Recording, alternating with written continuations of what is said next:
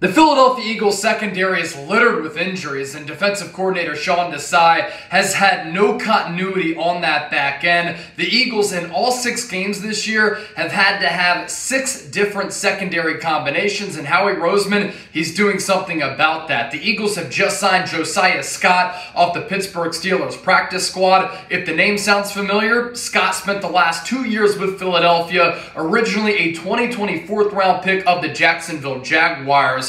Primarily, he's going to play in the slot for this defense. And while he doesn't really know Sean Desai's defense, because when he played here, Jonathan Gannon was the defensive coordinator, this is a familiar name who the Eagles know, and Scott, at the very least, very familiar with the players on this Eagles roster. If you want updates on the Birds every single day, make sure you hit that subscribe button right here.